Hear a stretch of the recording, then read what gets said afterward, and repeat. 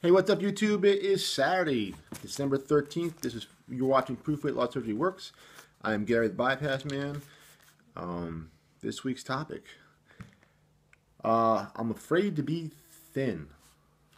How does a weight loss surgery patient deal with pushing past the comfort of the fat suit and past the fear of failing and getting used to the comfort of being uncomfortable? Well, for me, I guess I'm afraid to be thin. What exactly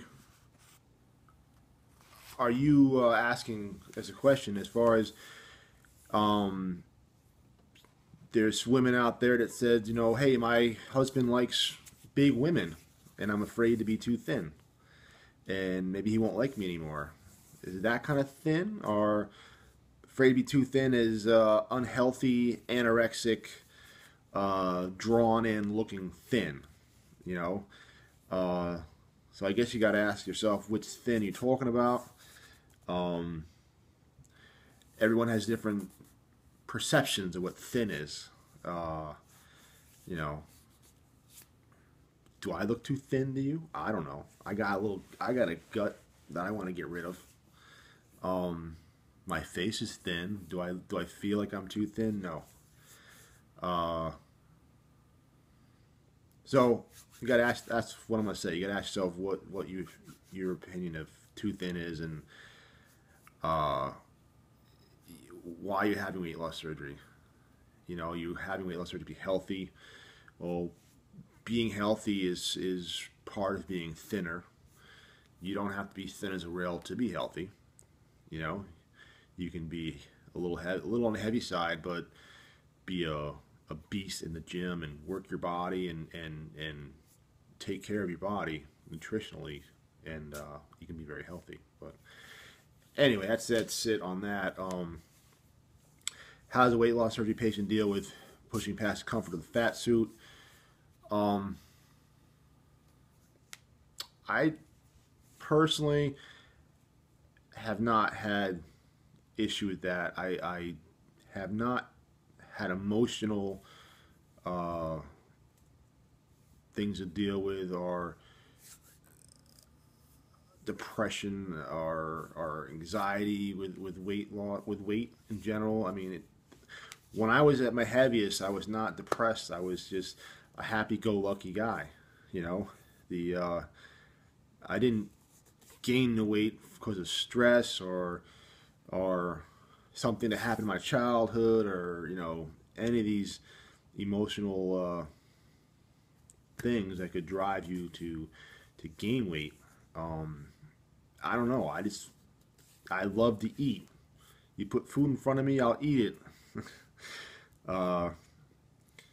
So I don't have much problem pushing past the comfort of being fat with new situations in life. I don't have a lot on these questions. I'm sorry. Anyway, the last one, and past the fear of failing. I didn't have a fear of failing. When I set myself to do something, I just do it. Failing is not an option. When I decided I was going to have weight loss surgery, failing was not an option. I'm getting it. I'm going to follow the rules, and I'm going to do it. And that's what I did. I followed the rules to the T. Well, close to the T. I mean, I ate what I was supposed to eat. I ate the portions I was supposed to eat. I stayed away from the fat. I stayed away from the sugar. I stopped drinking sodas. I stopped drinking before I was eating. I didn't drink while I was eating. I got my water in. I got my vitamins. Like you guys know, I was almost a perfect weight loss patient because I followed the rules to the T. And what this did for me was create habits to keep my success a success. Because I created all these habits, now I take my vitamins in the morning. I don't forget. It's just something I do. It's just a routine now. That's why I've said before over and over again, it's so important your first year to stick to all the rules, because it creates habits that are going to stay with you for a lifetime and help you to be successful for the rest of your life.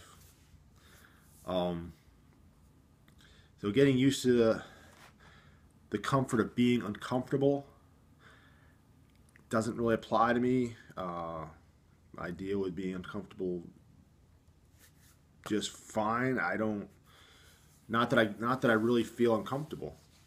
You know, I have no problem with new situations and meeting new people, and I don't know. Well, I hope you got something out of it, and I'm sorry I don't have better answers for some of these, but I try.